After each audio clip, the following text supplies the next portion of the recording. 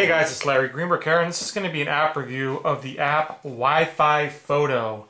It's available in the iTunes App Store for 99 cents, and basically this is an app that allows you to wirelessly transfer photos from your iPhone to any computer that's on the same wireless network that the iPhone's on. So I have a lot of computers in my house. I only sync my iPhone with one of them, but there are times when I like to get pictures from my iPhone to one of my other computers. And instead of, dragging out the cable or emailing them or something like that, this is a really easy way to do it. Basically, all you need is your iPhone and then the computer to be on the same wireless network. And so if you're out at a friend's house and you want to, get some of the pictures that you have on your iPhone, this is another way that you can really easily do so. So you launch the app, and it looks just like this. And you can see at the bottom, there's an IP address down there, and it says connect your browser to that IP address. That'll come into play later. The first step is to simply hit the plus sign, and that brings up your camera roll. Now you see I have two pictures in there. Now you have to tap to select the 2 pictures or the 3 pictures or any pictures you want to send to the computer to check them off and actually select them. So once you've selected them, and I'll select them both there,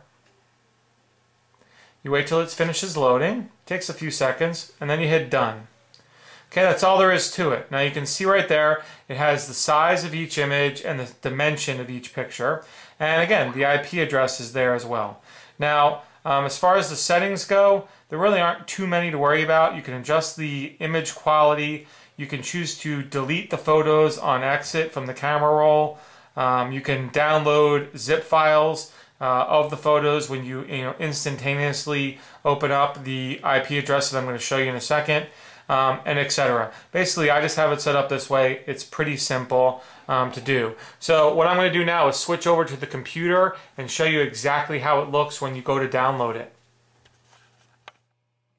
So what I do now is go into Safari and enter in the IP address that you saw at the bottom of the Wi-Fi photo window, and it was 192.168.1/8080 or :8080, and you hit enter.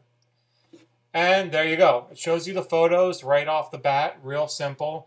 They're clickable. You can click on each one to download each one, and it does it really fast, as you can see. Or you can choose to download a zip that has all the photos inside.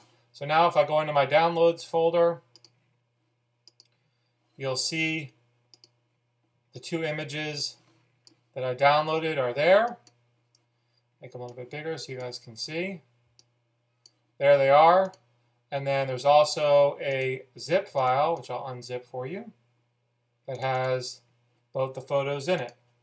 So, like I said, this is a really simple way to transfer photos back and forth, without using iTunes, whether it's at home or at a friend's house or, any place like that. Check out the app. It's available, again, for 99 cents in the iTunes App Store. I'll put a link to it in the description. If you have any questions about it, drop me a line. Otherwise, you have a great day.